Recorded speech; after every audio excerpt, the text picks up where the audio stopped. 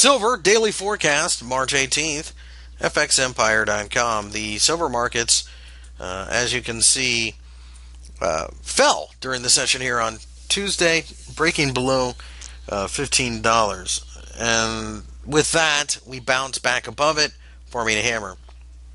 Now, looking at this chart, you can see that there has been a bit of support between 15 and 50.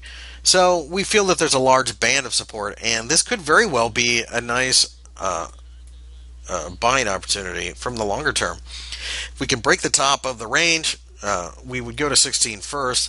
Then after that, grind higher.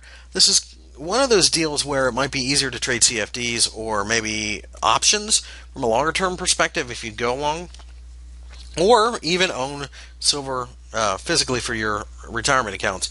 On the other hand, though, if we break down below 15, this market could very easily fall to the $10 level, which was a massive support level many years ago for a very long time.